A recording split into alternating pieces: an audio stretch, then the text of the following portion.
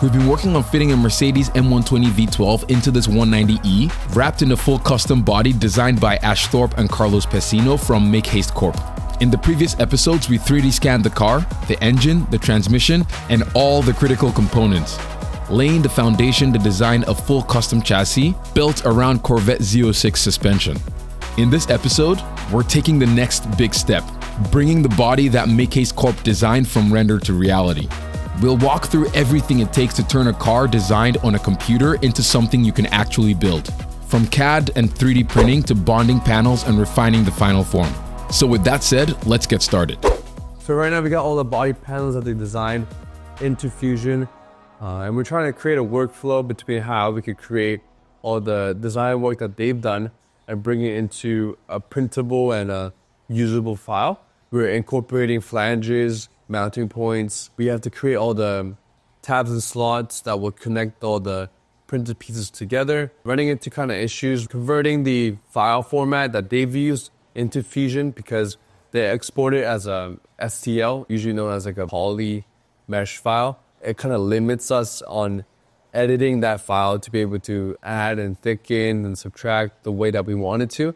So we're kind of working around with the mesh editing software tools. Since it's not a CAD surface that we're working with, we would have to do some body work to kind of smooth some edges out, smooth some imperfections out here and there. But I think we got a good workflow going now. Yeah, so all the flanges that you see here along the bottom of the quarter panel, along the wheel well, and along the backside here, that's all been added after we got the files from the guys to be able to, create mounting points between the rockers and the mounting points for the inner wheel well. And then you see all the tabs and slot for each of the component so that, we have the minimal amount of printing area and still have a way for it to be connected. Locates the two together and it kind of interlocks it so you can't really move out of place as much. We thin out all the mating surfaces to the sheet metal along all the top edges. Why did you thin out the surface to the sheet metal? Yeah, we thinned out the sheet metal so that when we cut away the actual body from the car, this piece will be bonded onto that little lip that's still left on the car. So it's more like a direct quarter panel replacement rather than like an over fender that you would see a building height or have it, bolted or riveted to the car. So that's why we thinned out all these mating points to the body.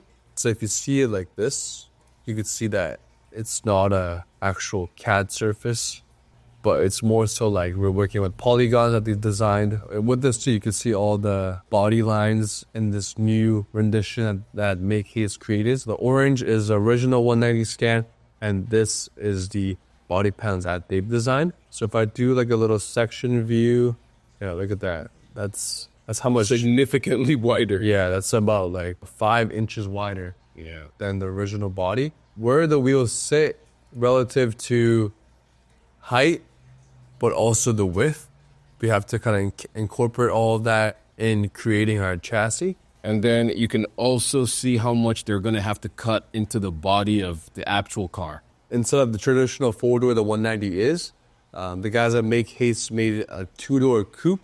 We're only keeping the greenhouse of the roof structure where the A, B, C pillars are, and a little bit of the door structure at the front. But other than that, so all the original quarter panel, the rear door, even the rocker panel here, we're going to have to modify and chop because the rockers that they designed sit much higher. This kind of helps us get a sense on what kind of modifications need to be made to the original car. We sliced everything respective to how big our printers are. So all these different colors are different parts that needs to be printed. Even on this rear quarter, we have about like 15 pieces that we need to print just to make one rear quarter panel. We slice all the rear quarter panels, the bumper, the wing, and everything. Pretty much most of the body panels now, and then we gotta start printing everything one by one.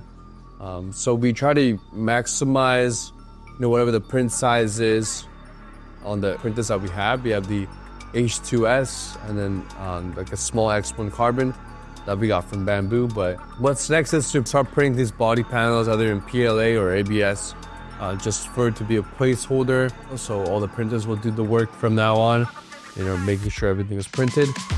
The process of 3D printing all the body panels for this car has been a long one. Our printers have been running non-stop for months, day and night, turning digital surfaces into physical parts.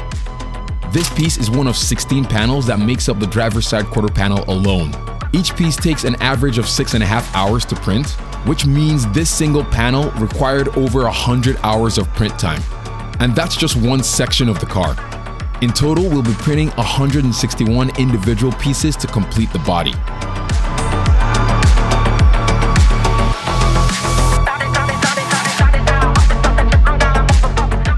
I just finished plastic welding a whole bunch of 3D printed pieces together.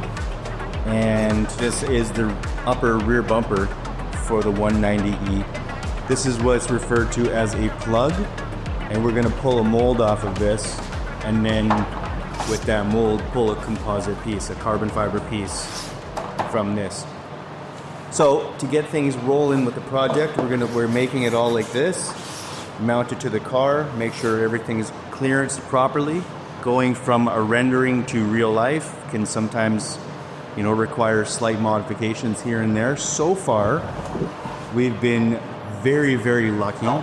The designers, Hastecorp and Carlos Colorsponge of MakeHasteCorp, they designed an excellent car. Everything seems to be working out really well in the way that we don't actually have to modify anything from the rendering to make it a real car.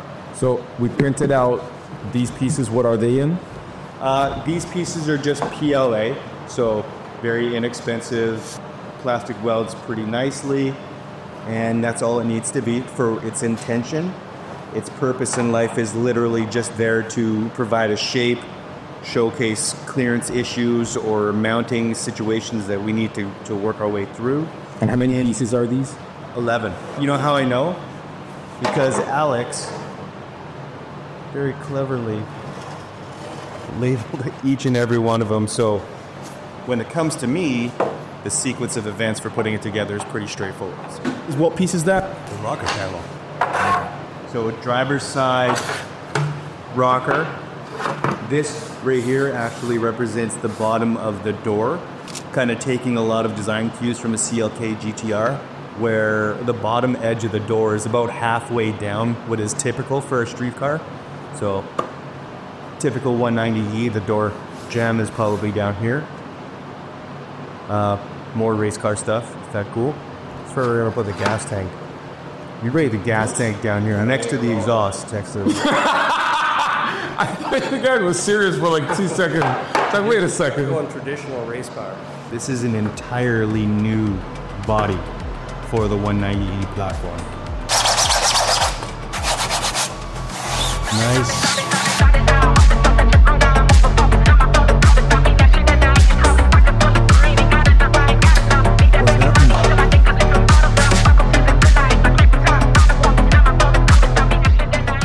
We're developing a driver's side door panel. So we're welding these panels together with ABS glue because it's ABS. And Steve is stapling them with a hot stapler.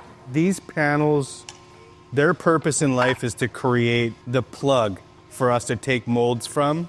These are simply here to show us the shape, give us the shape that we can make a mold from, so we can make the real final product panel out of carbon fiber. This right here is the base of the A-pillar on the driver's side door. So you can kind of get a little sense of some of the shapes that we got going on here. So these doors on this project are kind of like a half-size door. The door sill is about halfway up from where the factory door was, taking inspiration from the CLK GTR. So this is where the A-pillar is. This right here is the beginning of the shape for the front fender flare, the extra width. Base of the A-pillar here, all the way back to where the door ends. So this is the top section, and these other pieces represent obviously the bottom section here. So we'll put all of this in line, and we'll put all of that in line, and then we'll click them both together. And then we can fit it onto the car itself, and you can see what that all looks like. Here's the back side of it, right? So take this, these fit together, just like that. Alice put that little system together there. It's just so that when we go and put it together, everything aligns itself exactly as it should. There's no guessing. All Steve and I have to do is just make sure that the surface is flush the way it's supposed to be. In order to get this all done in carbon fiber, we have a lot of work.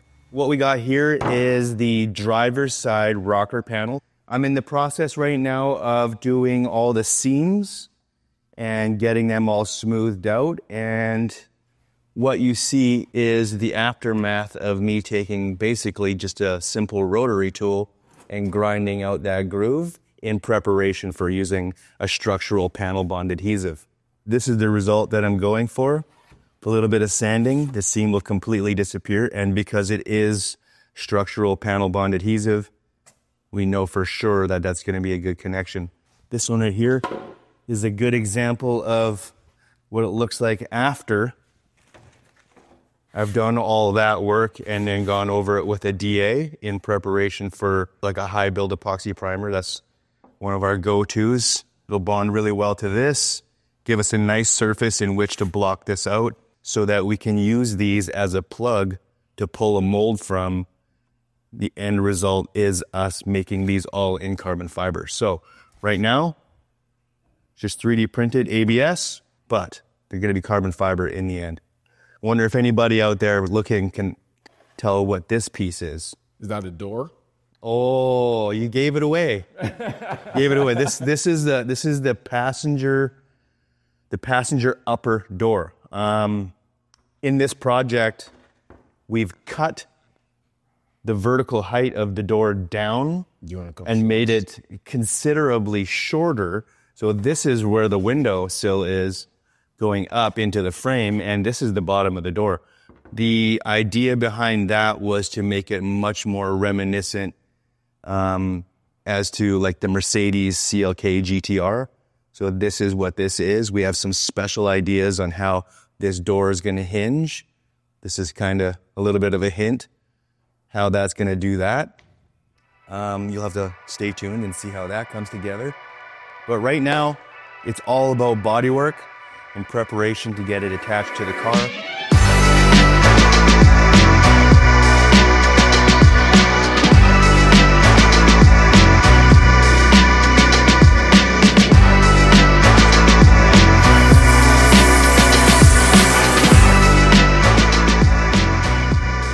Right off the printer, it's nice and slick, it looks cool, but it's not very good for adhesion, for any kind of glue, panel bond, anything like that. So what I'm gonna do, I got a little bit of 80 grit on my DA as well as my hand block, and I gotta scratch the surface up. So,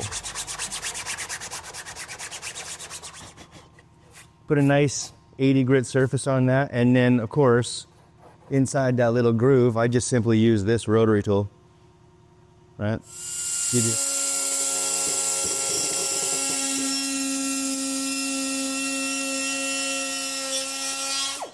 So the intention is obviously just to create a little groove. Put an 80 grit surface scratch inside that groove. Make sure that our adhesive sticks to it. So that's the story that I've done for each and every one of these things. If you look real close in here, sometimes you'll see these little wavy sort of lines here, and those are like little hot staples. It's like a plastic welding gun, and we embedded those little hot staples inside the plastic during the process of bringing all the panels bonded together, and it holds that in place really good. It's kind of like a quick fix. And then of course, because it's metal inside the plastic now, that's a nice strong spot. But that's just serving like a quick placeholder for allowing the panel bond, which is like the chemical adhesive, to do its job.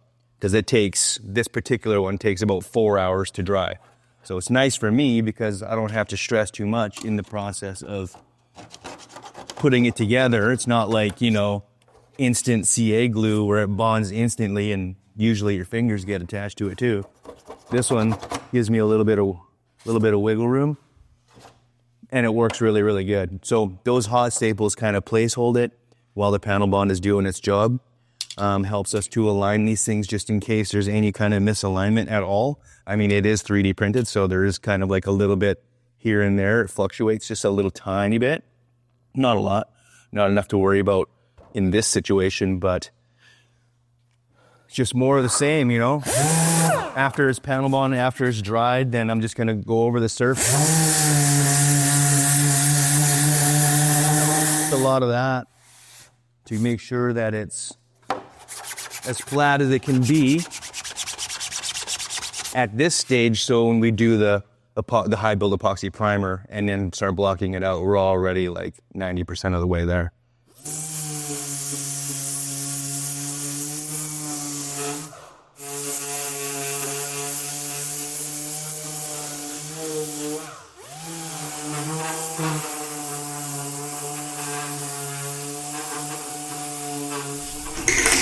All the seams been glued and stapled from the backside with the heat stapler. And yeah, I mean, it's super rigid. ABS is really good for heat stability and all that, so that's really good. It makes an excellent piece or excellent material for pulling molds from, for, you know, handling the exothermic reaction of composites. Oof. Right? Big word. This area right here is in behind the front tire. Imagine the front tire right here. This area right here becomes the new sort of footwell, and this area right here is about 9 inches farther back in the footwell from the sheet metal of the floor than what was factory in the 190. We're still cutting that area out on the car, so I can't really show you exactly what that is, but it's about 9 inches. That is more of what we got here at the door, and that's gonna be the same story over and over and over again for every single panel on this car, because essentially the whole exterior of the car is gonna be brand new, except for the roof. Which we're gonna redo in composite anyways. So the whole car is gonna be carbon?